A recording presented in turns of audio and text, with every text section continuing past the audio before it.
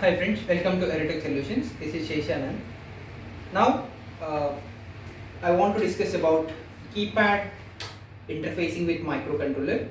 In previous session we discussed about LCD and we are proceeding with all interfacing possibilities with the 8051 microcontroller. As on basic, if you are already done with the switch or button working with microcontrollers, so maybe your 2-terminal switch or button contains these two leads T1 and T2. The basic hardware connection required whenever you are interfacing with switches or buttons. So one lead of switch or button connected with I/O and other lead is connected with ground or VCC. Most of the cases, if you go with 8051 interfaces, they will approach this ground connection with other terminal. Terminal 2 is connected with I/O and terminal 1 is given to ground. It may be switch or button. So as many applications, if you approach like for only is a few operations, like only 2 or 3 or 4 possibilities or 3 or 4 inputs, if you are expecting, they will do individual switches or individual button interfaces. But your system needs more keys or more buttons, then you need to deal with matrix keypads. The advantage with these matrix keypads is, so basically each switch or each button required one I/O pin from the microcontrollers. So but if you are proceeding with these matrix keypads, the major advantage with these matrix keypads is you can cover more buttons by using less number of I/Os. That is the main motto to deal with these matrix keypads. Otherwise, you can proceed with your regular buttons interfaces. And even every keypad which is constructed with push buttons, most of the cases. So if you observe any keypad, if you remove the label on top of the keypad, you will find push buttons from the keypads. So as on basic, your buttons contains 2 terminals. One lead requires I/O connection and other lead requires the power source, either ground or VCC. But in the case of matrix keypads, the construction is very clear. But the most popular keypads, which are 4x3 keypad, which is as your regular mobile phones, on keypad mobile phones which is available, and 4x4 keypads, which are very popular for ATM machines and safety lockers or any kind of security systems. So if you observe any portable security systems in real-time applications, you may find these matrix keypads. The matrix keypad's internal construction is very clear. Each key is one push button. I'm approaching 4x3 keypad, so which means 4 rows with 3 columns. So initially all are individual buttons. So I need to take 4 rows with 3 columns, so that you will find 12 individual push buttons from 4x3 keypad. If you are dealing with 4x4, you may get 16 keys and from 4x4 matrix keypad. But the internal construction is very clear. So you are already aware each button contains 2 terminals, terminal 1 and terminal 2. Like this, from each line, so you will find this T1 and T2 for each button. But coming to the internal construction for all these matrix keypads, so whereas if you are considering row, so whenever you are dealing with the row, so the row construction should be like this. From each button, all terminal 1s which are connected to one common point, which is treated as a row. And the second row is again from the second line all terminal 1s which are commonly connected to this line, which is treated as a row 2. And coming to the third one,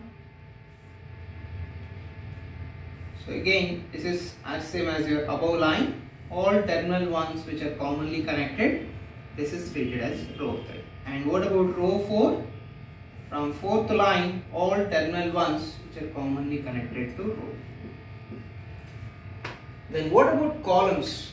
So whenever they are saying 4x3 keypad, which means 4 rows and 3 columns. So coming to the column connections, all terminal lines vertically, all terminal 2s which are connected to one common point, which is treated as a column 1. The second line, the second column is terminal 2 from the second line, which is treated as column 2. And the last column is the terminal 2s from each line.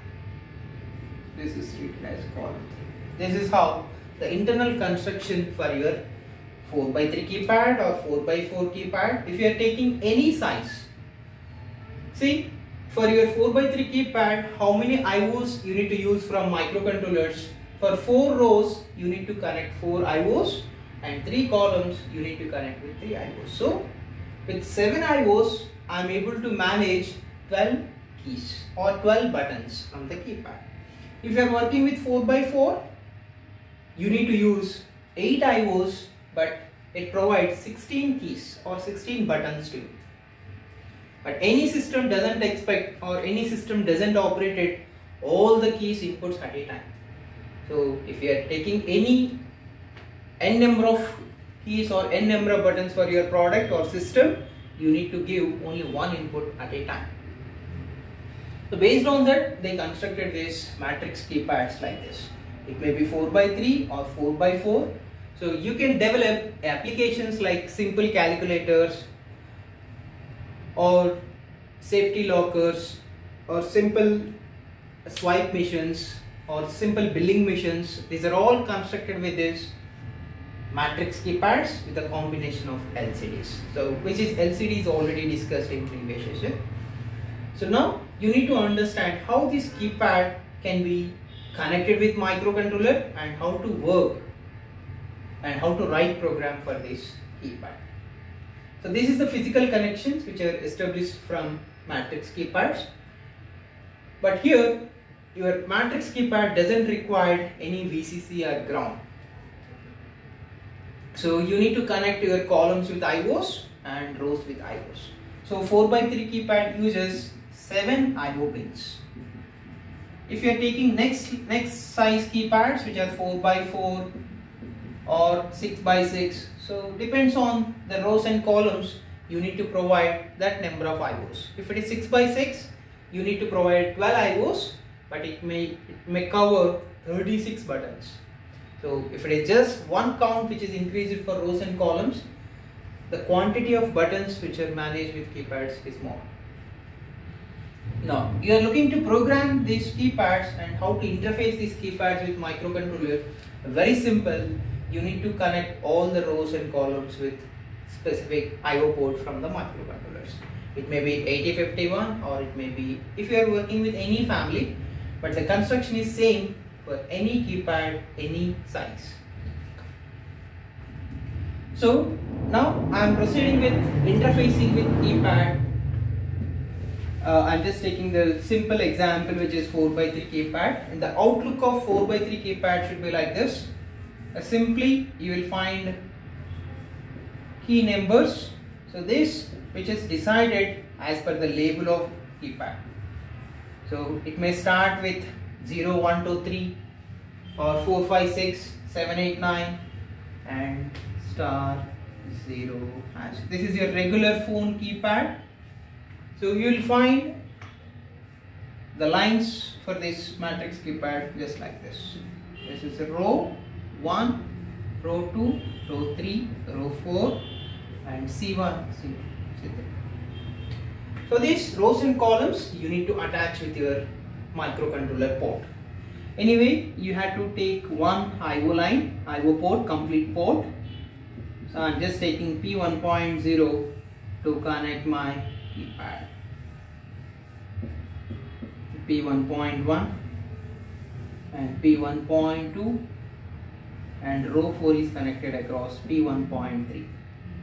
Coming to the columns, P1.4 and column 2 is connected across P1.5 and column 3 is connected across P1.6. This is how it is very easy to interface your keypads with microcontroller. Then how to program this keypad? So whenever you are approaching to program your keypads, you need to follow any one of these two methods, which is row scan or column scan methods. What is meant by row scan and column scan from keypads? So the row scan method allows, by making row 0, you can write conditions for columns. Means as the default state of all IOs, which are ones as per the basic information about 8051 IO pins, but this will change according to the controller. Again, you need to know for this, the default logic state of your IOs is 1 from 8051 microcontroller. Now what I am trying to make it, row 1 logic is 0. So whenever I am assigning logic 0 across row, so what happens if I am operating this specific key from this line, row 1 scan? So whenever the user is operating this specific key from this first row, then the column logics are going to change because they are holding logic 1 default. Whenever particularly you are assigning logic 0 for your row, if any key is operated from the row 1, the column logics are going to change. So that I'll write my condition in program, if C1 equals to 0, then from this specific row you operated, the key value is 1. So this is what I am trying to display with LCD screen. So the display is your optional. You can proceed with 7 segments, or you can proceed with serial output, or you can proceed with your LCD screen. That's your optional. But as per this key value, you are trying to assign for your display unit. So the condition is very clear. If C1 equals to 0, I need to display the respective key value on screen. But so the problem with this keys are, the user is operating much time with this keys. That is your key bounce. So this is another topic which is involved in this keypads.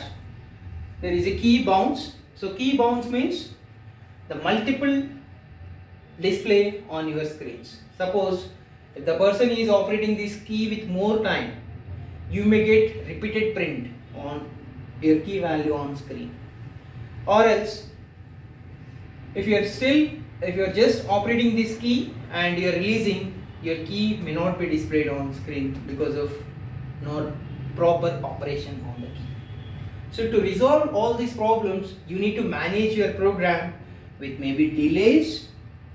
Means if you give sufficient delay for this condition, the compilation entered into this condition and it will display your key value.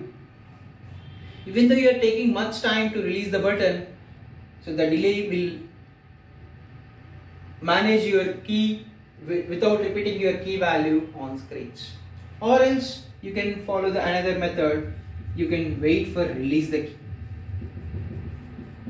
So this is another method. You may follow delays, or else you can wait for release the key.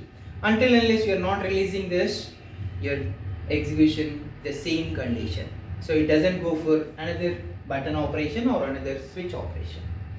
This is how you can manage your keypad programming with row 1. So suppose if the second condition is true, suppose if column 2 equals to 0, I am just expecting the respective key value on screen, which is 2. So for this second key, the user is not operating this first key from the keypad and is trying to operate second key. Then your column 2 becoming 0. So this, whenever it is becoming 0, the respective value is 2 on my screen. So again, you have to manage either delay or condition. So don't apply two things.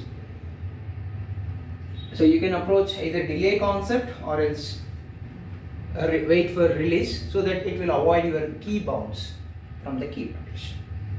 And if the third condition is true, then I'm expecting the key value is 3 on my screen, because this is the kind of keypad I am taking here. For first row, the respective keys are 1, 2, 3. So when I am expecting these 3 key values on screen as per my conditions. If C1 equals to 0, the expected key value is 1, and C2 equals to 0, the expected value is 2, C3 equals to 0, expected value is 3. Now your row 1 scanning is over. You are looking to check your second row key values. Then remember, you should make R1 logic is 1 compulsory. So without doing this row 1 logic 1, if you are simply doing row 2 logic 0, so there is a clash with this row scanning. Even though you are operating key 1, the column logic becoming 0, or else the second row first key also makes your column 1 logic 0. So that is the problem with this row scanning. At a time you cannot proceed for all rows, so you need to do one by one compulsory.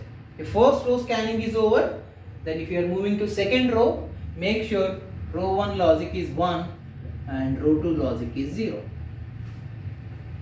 Then again you have to write the same conditions, because the columns are same for your second row also. But in this case, if C1 equals to 0, what is the key equivalent value I am expecting on screen? 4. And column 2 logic 0, 5. And column 3 logic 0, 6. After completion of second row scanning, then you have to come for third row. So again, if you are moving to third row scanning, make sure row 2 logic is 1 and row 3 logic is 0. Then you need to write your same conditions. So this is how you can scan your keypads by using this embedded C program. So you need to understand the